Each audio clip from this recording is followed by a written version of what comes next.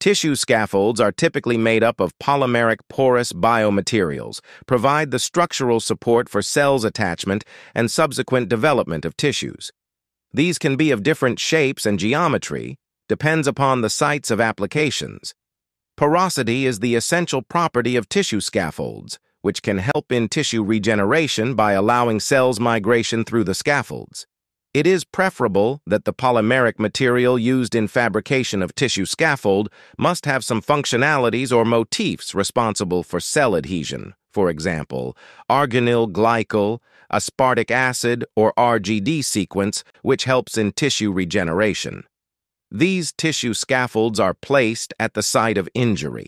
Porosity allows cell migration through the scaffolds and helps in tissue regeneration. Microstructures around the pores provide structural support for tissue growth.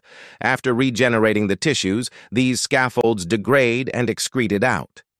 Thus, grown tissues heal the injury.